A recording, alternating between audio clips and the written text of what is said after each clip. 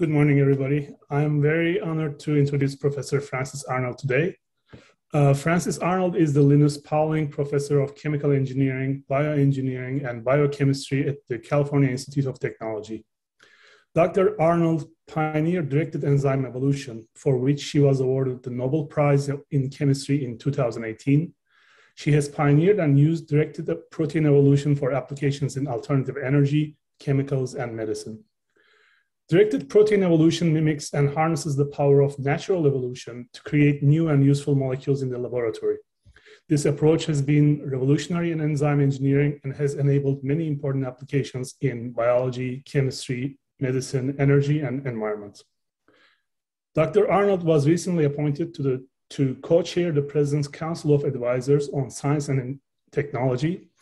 And among many of her awards, Dr. Arnold has received the Charles Stark Draper Prize of the U.S. National Academy of Engineering in 2011, the U.S. National Medal of Technology and Innovation in 2011, and the Millennium Technology Prize in 2016. She has been elected to the U.S. National Academies of Science, Medicine, and Engineering, and was appointed to the Pontifical Academy of Sciences in 2019. Dr. Arnold also co-founded 3 companies in sustainable chemistry and renewable energy and serves on several public and private company boards. She earned a Bachelor's of Science in Mechanical and Aerospace Engineering from Princeton University and a PhD in Chemical Engineering from the University of California, Berkeley. The title of her talk today will be Innovation by Evolution, Bringing New Chemistry to Life. And I'm looking forward to listening to this very interesting topic and very interesting talk by our speaker, Dr. Francis Arnold. Well, thank you, Savas. And I have to say, I'm so disappointed that I can't be with you in person. So I decided to come anyway to my favorite beach before I head off to PCAST assignment in DC. So I happen to be on a sand dune just across Lake Michigan from you now. And I hope that the internet cooperates here. So first of all, congratulations to PME for assembling this world-class, innovative molecular engineering program. I trained as a mechanical engineer, an aerospace engineer, a chemical engineer, but all I ever wanted to be was a molecular engineer, an engineer of proteins. You know, we all know that proteins are encoded by the DNA, right? That makes the amino acid sequence that gives rise to these marvelous molecular machines that, and the ones that I'm interested in, the enzymes, which are the best chemists on the planet, responsible for all the chemistry of the biological world. And it was my goal to create new ones, to make things that were actually better for human applications than nature had made. And of course, I learned very quickly that our profound ignorance of how sequence encodes function would make that a very difficult endeavor, because we still don't know today how that works, how to design a new enzyme, right? We can read the DNA, we can write DNA, we can edit DNA. We've seen that for the most recent Nobel Prize, but we can't compose it well enough to make something that's useful. So I set out to solve this problem and quickly turned to the process by which all this chemistry came about in the first place. And that's evolution. When you think about it, this powerful algorithm, and that's what it is, of mutation and natural selection, has given rise to all the complexity of the biological world, all the functionality through a simple process. And when you don't know what to do, go with the tried and true. And for me, that was evolution. Now, of course, that's kind of easy to say. And in fact, it's a design process that humans have been using for a long time, creating new biological things with useful functions for thousands of years by choosing who mates with whom and who goes on to parent the next generation. So by artificial selection, we have created corn that feeds us. We've created things that give us comfort. We've created things that would not be here without human intervention. That poodle, for example, in the photograph is not even fit in the sense that if it got out in my neighborhood in Los Angeles, it would immediately be eaten. So it wouldn't live to reproduce, but it serves our purposes. And we have learned, without even understanding DNA, much less searching for the understanding of how sequence encodes function, we have been able to create all sorts of biological entities and biological molecules, breeding antibiotic resistance, for example, through this process of evolution.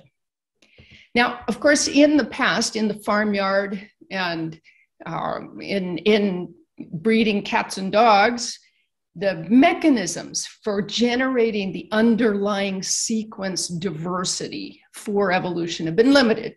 So, for example, worms go with worms, monkeys recombine with monkeys, but probably you're not going to mix the two and get anything functional or beautiful out of that. So we learned some simple rules for how breeding would work. But today, those rules can be expanded because we can read any DNA we want. We can write any DNA we want, which means that in the test tube, if one starts to apply evolutionary design principles to create new molecules, suddenly the rules become unknown, and you can do all sorts of things that in nature would be, or in the barnyard would be difficult or useless to do. So this is Wolford. I introduce you to Wolford. It's my laboratory mascot, a figure from Photoshop. We do not make wolf birds in the laboratory. We recombine DNA, however, in the test tube from any species we want. And we can have 2 parents, we can have 3 parents, we can have 33 parents in the test tube, which is powerful, but also mind-boggling because suddenly you have to become the breeder of molecules and decide what is a process that's likely to give rise to something functional or beautiful and hopefully useful.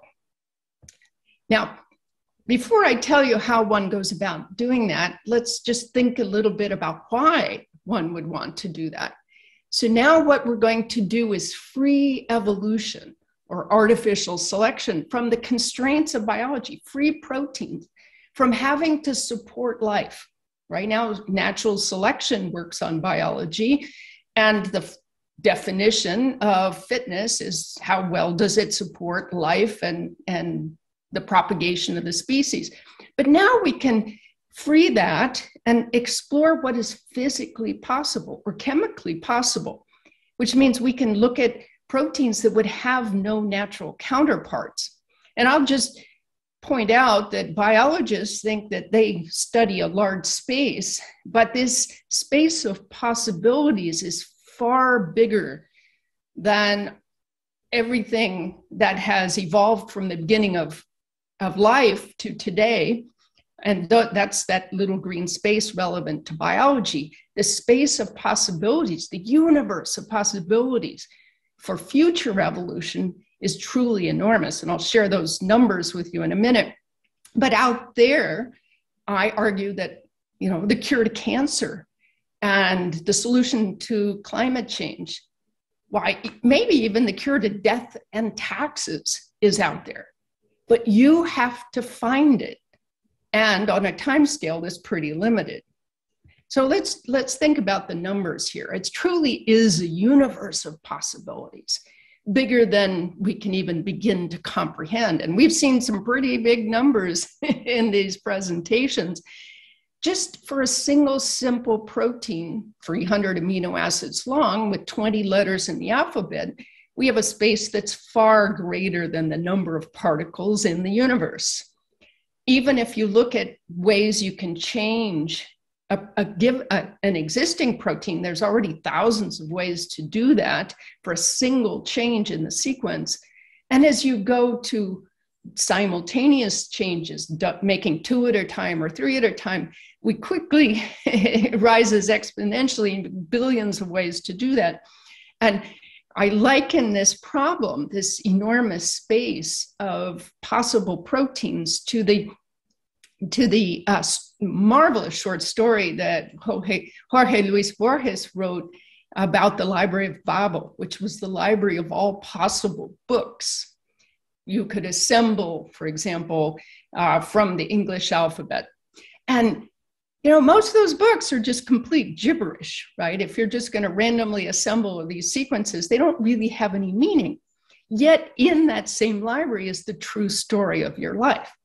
Well, in Borges's library, the librarians throw themselves off the balcony in despair of ever finding a meaningful sentence, much less a whole piece of literature. And without some thought, we too could be in that same place of finding, how do you find a good protein in this enormous space? Now, luckily, that problem is not so hard, because if you think about it, and people smarter than I and well before I thought about this problem and said, well, are the products of evolution. And so that tells me something about the nature of what we call the fitness landscape in this space of possible sequences. And so John Maynard Smith said, let's consider the space of all possible sequence ordered in a particular way so that each protein lies next to its single mutant neighbors. And you can walk through this space one by one, just making a single mutation at a time. And he argued that if evolution is to occur, it has to be smooth in at least some of its thousands of dimensions. For me, as an optimization problem, what it means is that the fitness landscape has to be smooth in some dimensions, and therefore I should be able to walk uphill on this landscape. So if it looks like what you see on the left, if it's rugged, then mutations will send you into crevasses of non-function and you stop evolving. But we are the products of nearly 4 billion years of continuous protein evolution. So therefore I said, okay, it must look more like the figure on the right, and any fool can optimize on a space like that just by taking one step at a time, which means you can implement that with the tools that we had in the late 1980s, where you can take an existing meaningful protein that you can literally scrape off the bottom of your shoe. One of those pieces of literature in Borges's library is on the bottom of your shoe. So that's what life gave you. And if you make a small number of mutations to the gene that encodes that, stick it back into cells, they will start making mutant proteins. So that's all easy. That's just molecular biology. And the hard part for the human being comes to identifying who is starting to acquire interesting properties. So was the technical part of the invention, was to realize that we only had to screen a few thousand to find a significant fraction of the space nearby, and do it in a way that you could reliably measure the small changes you would expect to see from a single mutation. And if you do that, most mutations are deleterious, and in the old days, we threw those in the trash can. In the new days, they just go straight to machine learning algorithms, but I won't talk about that today, as interesting as it is. But you can find improvements if you don't ask for too big a change, feed that DNA back into the process and continue to evolve so that you're walking up that smooth new landscape. So here's what it looks like. We start with a native enzyme, a catalyst that does what nature has asked it to do. And then we ask it to do something new. And not too unlike people, they're generally less enthusiastic about doing something new. But we just crank on it, turn the crank of mutation and artificial selection and push it up the fitness peak. And in fact, that works really, really well. You can make enzymes that will work in your laundry machine, enzymes for DNA sequencing, for all sorts of industries, agriculture and textiles, and you name it. Pharmaceuticals now use enzymes widely for chemistry. And all of that has transpired over the last couple of decades, so that in 2019, I got the biggest accolade of my life when I got to appear on the set of The Big Bang Theory, playing myself. I think you might recognize Kip Thorne and George Smoot there as well. I don't know if you've seen this show. It's kind of a silly show about nerds at Caltech who went from being endearing graduate students to annoying faculty members lobbying for Nobel Prizes. So it's kind of a good idea that the show is over after 12 seasons. But I'll just point out, I was the only woman ever on 12 seasons to be asked to play herself. So I'm glad at least they got that one in there. And it was a lot of fun. I wandered down to Warner Brothers Studios down from my house and wasted a perfectly good morning having fun doing that. And it turns out more people have seen me on that than any other venue. I also got invited to a pretty cool party in Stockholm. And by the way, if you ever get invited, you should definitely go. A lot of interesting people there. This is Donna Strickland, who won the Nobel Prize in Physics the same year that I got it in chemistry. And she's the third woman in history to win the Nobel Prize in Physics. So we're there grinning, playing with our chocolate Nobel coins there. And you, you might laugh at that, but they don't give the gold medals to the Nobel laureates because Nobel laureates are notoriously forgetful.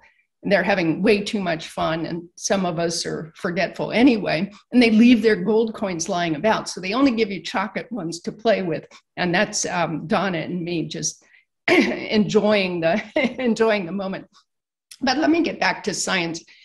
What did we learn from doing these experiments? We and many other people who applied this same simple optimization process to enzymes.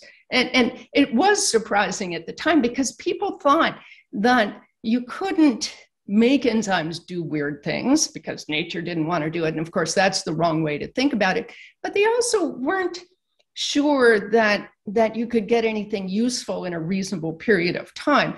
So let me just point out that proteins can adapt by this simple uphill walk. The stupidest, simplest optimization strategy works because we are the products of such a strategy, and that you can make big changes in function with small changes in sequence. That was a real surprise. And finally, much to the distress of the would-be designers of proteins, many, many beneficial mutations that we identified, we and many others now, are far away from the active site of the catalyst, 20, 30 angstroms away. What does that mean? That means we can't even explain their effects. Maybe a twofold change in catalysis, that's a very small energetic difference. We can't explain their effects, much less design them, predict them a priori. So this challenge still lies ahead for those would-be designers. But I argue you don't need to design when evolution works so well. And you can optimize enzyme function in real time. But what about innovation? I guess about 10 years ago, started thinking about this problem because I was extremely annoyed that the designers of enzymes could design something that does chemistry unknown in nature.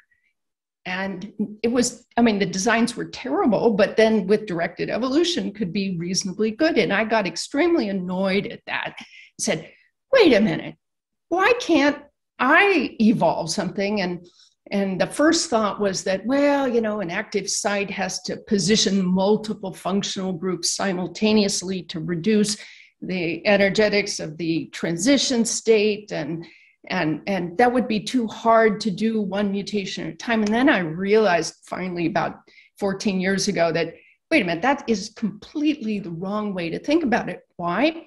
Nature makes new enzymes all the time. So here was the problem. If you make a mutation, 1 or 2 mutations or 3 or 4 mutations, you pretty much have the same structure. We know that from protein science and from all the products of evolution.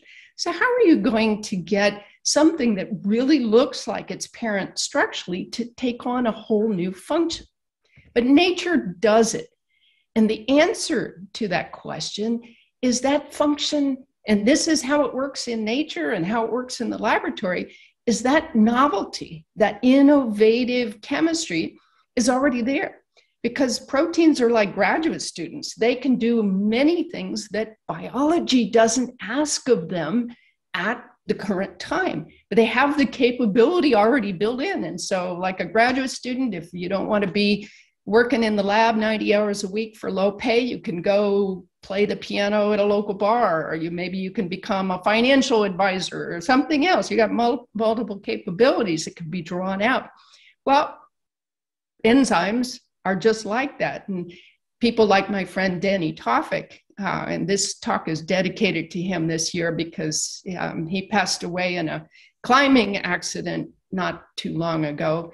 But he did brilliant experiments to show that directed evolution could tease out these promiscuous functions. That's what we call them. They're not under selection at any time, but evolution could tease them out. And through this simple turn the crank algorithm could make enzymes take on new chemistry. And he showed that for biological evolution where enzymes have taken on new functions. And he was able to recapitulate that. All right, so they gave us an idea. Why not evolve into the future where no one has ever gone before? And what new chemistry could we expect an existing protein to have the ability to do? And we discovered quite quickly that maybe a heme protein could form reactive carbines and transfer those to a second substrate. So you've got this nice iron porphyrin functional group in billions, literally, of proteins, but no one has ever found a carbene transferase. Now, carbines will inactivate proteins. So there was a hint that we could form the iron carbanoid, but there was no evidence that you could actually train an enzyme to transfer it to a second substrate and evolve that. Nonetheless, we gave it a try. So here's a lovely example that I often use. Many of my colleagues at Caltech, they pat me on the head and say, oh, biology is great, it's really cute, but the chemistry is limited. It's vast, but it is limited, and it can't do what we chemists can do. And just look, for example, at the CX bonds known in biology. It's a tiny fraction of the periodic chart. Carbon goes to nitrogen, oxygen, sulfur, and a few other things. But there's vast swaths of the periodic chart, like silicon, where nature has never gone there, as far as we know. So nobody can find carbon-silicon bonds made biologically. So we decided to give that a try. Maybe we could do some chemistry with carbon-silicon bonds using carbines. So this is known human chemistry, but there are various aspects. It's very terrible human chemistry, where you could take a silane, shown below, and have a carbene precursor, like this diazoacetate, methyl diazoacetate, form a reactive carbene, and then insert that into the silicon hydrogen bond to make a new silicon carbon bond.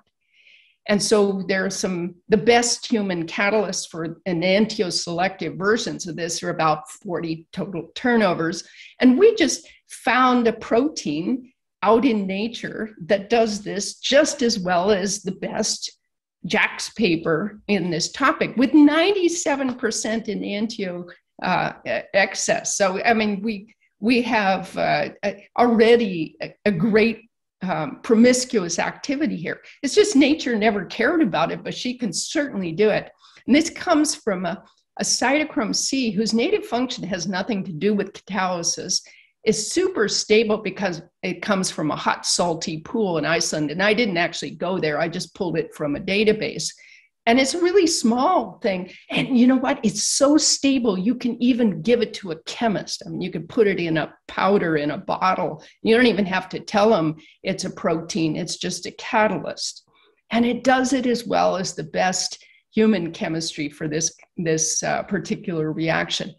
Now, when I started talking about this at a meeting with other cytochrome C experts there, they sputtered. One jumped up from the front row and said, Francis, I don't get it, because we all know that the coordination of this iron is completely occupied in a cytochrome C. And he was absolutely right. There's a methionine ligand above, that the heme takes care of 4 of the sites, but there's a methionine ligand above and a histidine below. And if you roll your computer ball over the crystal structure of the protein, which was known, you can come up with a big fat 0 for the active site volume.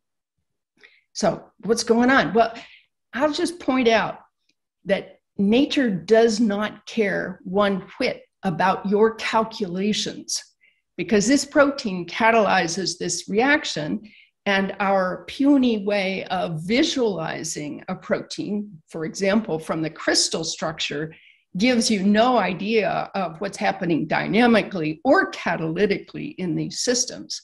So not only does it catalyze the reaction, but it evolves. So if you make mutations in the active site, and here was a campaign we just did for 3 rounds to show you could improve the activity 40-fold with just 3 generations of evolution to make it perfectly enantioselective and also have 40 times the activity of the best human catalyst. And that was enough to get it published in a snooty journal, because nobody had ever made a bacterium that would form carbon-silicon bonds until Jenny Kahn and Kai Chen did that. And when it was published, actually, all the reporters, none of them read my paper, because it was a really boring chemistry paper with 130 pages of supplementary information that was well beyond the reporters. So they went to this science article and just, went off from there. And it's a very interesting story in scientific publication, because there was a lot of misunderstanding. But I love this. I don't know if you can see it on your screens, but that's Captain Kirk and Dr. Spock looking for life inside of rocks. Remember the Horta episode on Star Trek? So there was a lot of debate about silicon-based life. But it's pretty interesting that nature can readily take on these new functions. And in just 2 years, we added both silicon and boron to the CX bonds of the biological world. So now if you want to do metabolic engineering and make boron and silicon containing materials, you can now do that. Let me give you another example of what evolution can do. It'll be really hard for a human being to do. And we're now taking on problems that are central in organic synthesis and very difficult to do, because there might be many side reactions, or it involves active transition states that are not favored. But this is what a macromolecular catalyst can do. So here we're going to make highly strained carbocycles, bicyclobutanes, in a transformation completely unknown in biology and never even known to be catalyzed by iron. Kai Chen argued that he could make cyclopropenes. Now, these have a double bond in the cyclopropane, so we're by cyclopropene, already 56 kcals per mole of strain energy. These are hard to make enantioselectively, but a version of a cytochrome P450 that we made many years ago with a serine ligated enzyme will take an alkyne and add the carbene across that triple bond to make the cyclopropene with perfect enantioselectivity, and it evolves, so you can get thousands of turnovers. And what's the trick? You just go to the refrigerator and test a lot of heme proteins until you find something with a little bit of activity, and then you can turn the crank and make something that you can publish in a snooty journal. And then Kai didn't stop there. He said, okay, I've now got a double bond in the cyclopropene. Let's add another carbene across that and make the bicyclobutane. And now we're getting towards 70 kcal per mole of strain energy. Now we've got things you could put in rocket fuel. And he was able to evolve an enzyme that will transfer that carbene and make those materials. And let me tell you, this is not something that's easy to do. I challenge anyone to design a catalyst that can take something starting from a cofactor that has absolutely no activity towards this, and even other potent transition metal catalysts alone won't do this chemistry, have it do something that catalyze a reaction that has two separate transition states. So enzymes are flexible and can take on different configurations and handle things like this, and deal with an unstable intermediate, which if it got out would immediately break down, but hold that in the active site and make a pure stereoisomer, a single stereoisomer. And so there are 8 different ones for this product. It can make a single one, and which no human chemist can do. But the protein is very happy to do it, and it does it inside of E. coli for the price of sugar. And this just is to illustrate how powerful evolution is if you can recognize these promiscuous activities of the existing proteins. Well, this was just a quick survey to impress on you that the power of this evolutionary process, which nature has been using, of course, for the last 3+ billion years. And we all talk about the Internet of Things and how everything is talking to one another. That can't hold a candle to the Internet of living things in the biological world, which has been crowdsourcing, problem solving all that time, right? We think we invented all this. Nature invented it long ago, transferring DNA and information back and forth from all these living things and using evolution to explore what it takes to support and promote life. And it's going on. And if we learn how to use this process, and this is what I'm so excited about the future of molecular engineering, is that if we learn how to exploit these powerful design mechanisms that nature has invented, we have a great chance to solve important problems. And I haven't talked about the applications of any of this, but there are many talks from me on the internet that go into the applications. I decided just to talk about the wonder of it all. And I want to end by thanking these remarkable people who come to Caltech, and everybody has pointed that out. It's all the work, I just go around talking about it and getting credit. It's done by the innovative things that happen here in the hands of the young people who think about, gee, what would be possible. And so with that, I'll thank you for your attention. Thank you for inviting me.